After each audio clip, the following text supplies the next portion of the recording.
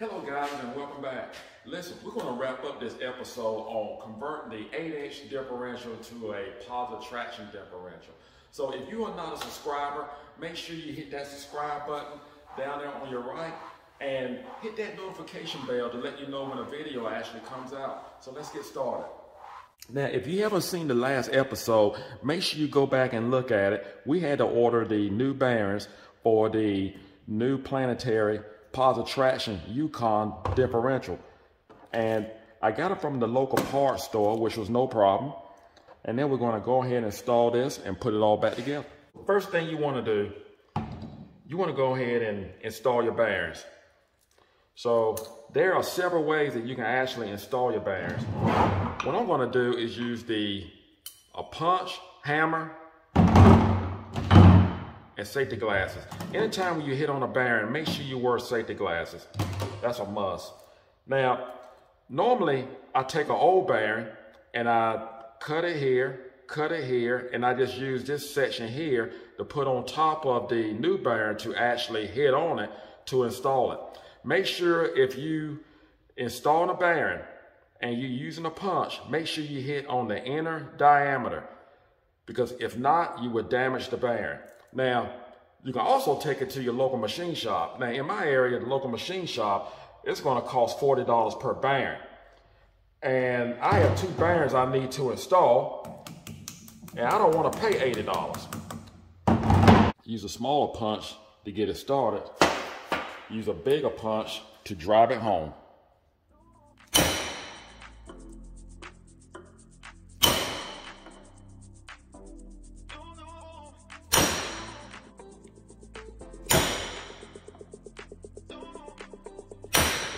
Got to get a smaller punch.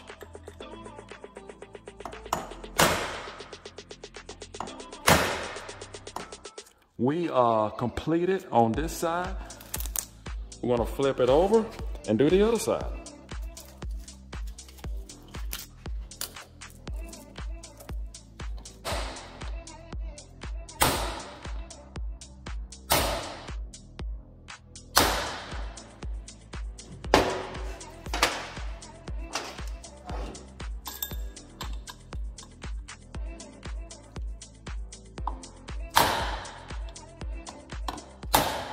All right, now what I'm going to do, now it's time to put on the ring gear.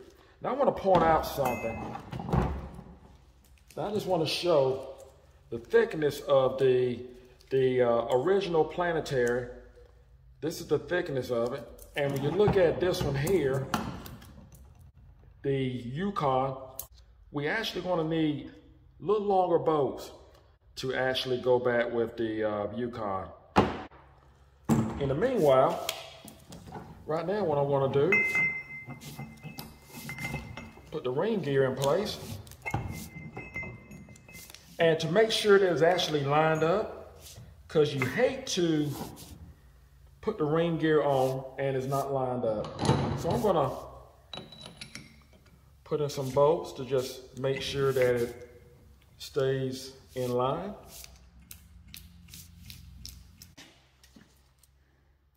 Take a block, knock it in place. You can see the difference. So I had to go with bolts at least a 1/4 of an inch longer. What I'm going to do, and this is just something that I want to do, I'm going to put a little thread lock, just a little thread lock on the threads.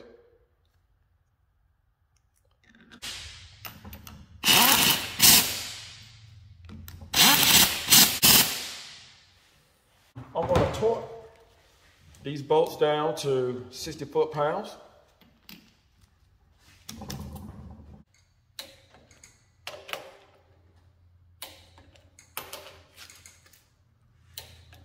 So now we have our bolts torqued down to our ring gear. That looks real good. I'm going to set this over to the side. Now, what we need to do is we're going to install our pinion. So there is a pilot bearing right in here. I'm going to put a little grease around here for the shaft to actually have a smooth install. And I want to put a little grease around the bearing, this shaft right through the pallet bearing.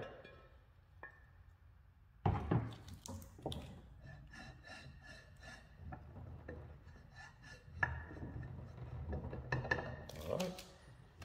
I have ordered this O-ring, and every time when I received it,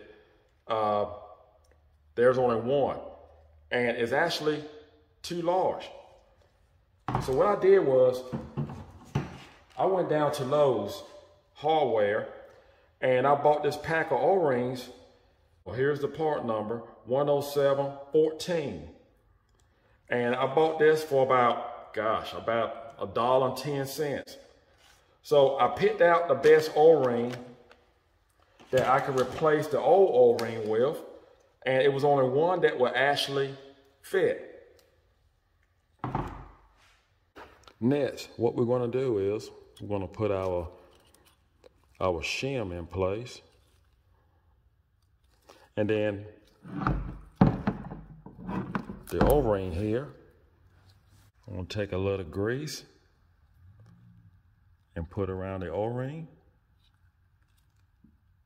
Grease on our O-rings because we don't want to damage the O-ring when we slide it back onto the housing.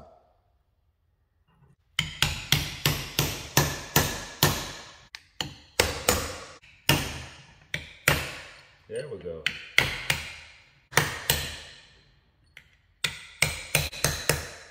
Keep in mind, we just want to hit the bearing. Next, we want to put on our yoke.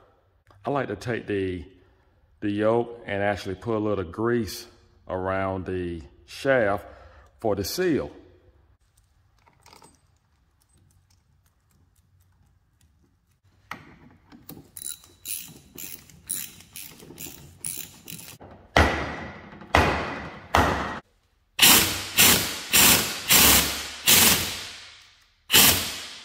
So now what I want to do, I want to take time out to actually check the load on the bearing.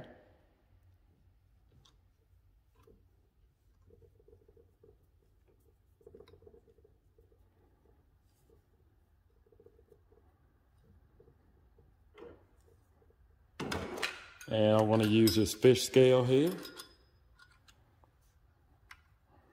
Just want to wrap my string around.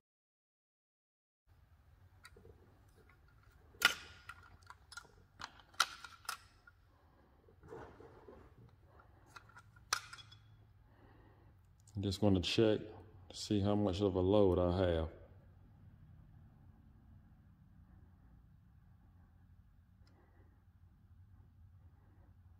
Okay, I'm pretty satisfied with that. Now we're going to flip this over and we're going to install our ring gear. I'm going to put a little grease around the planetary bearings. Guys, I have this thing that I just don't like to put bearings in dry. Yeah, this is the fun part.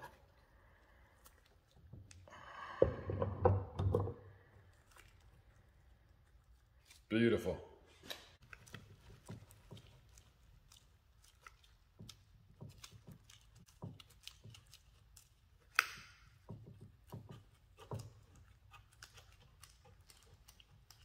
Our adjusters. The adjusters, we just want to screw them in.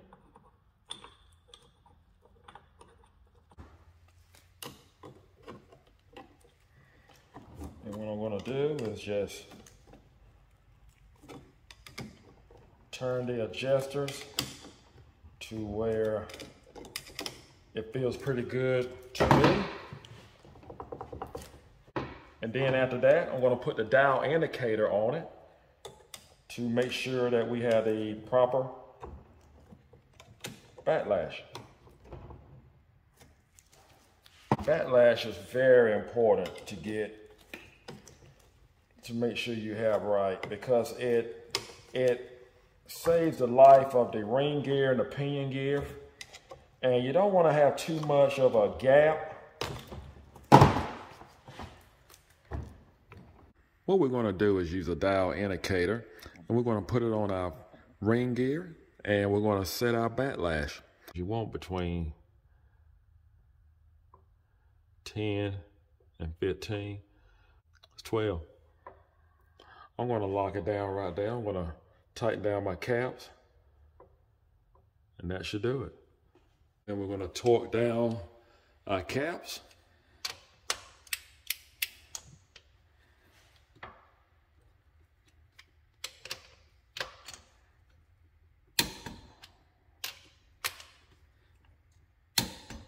Now we're going to lock down our adjusters. You want to make sure you torque down all of your bolts.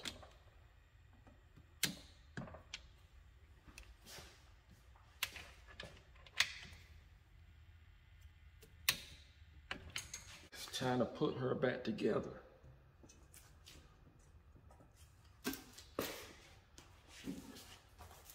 Now we're going to put our gasket on.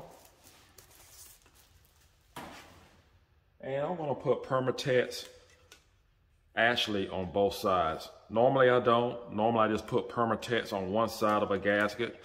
Any Permatex you feel comfortable with.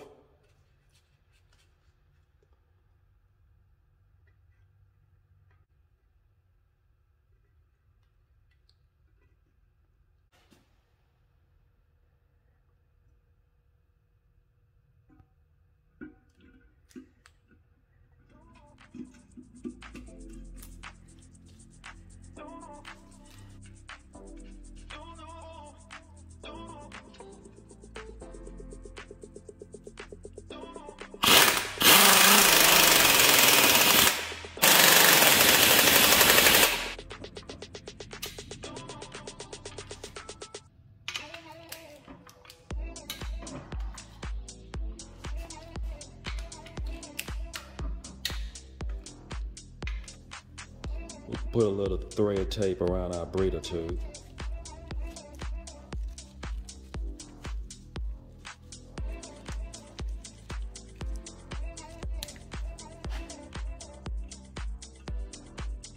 Let's not forget to put our tag back on. That's very important.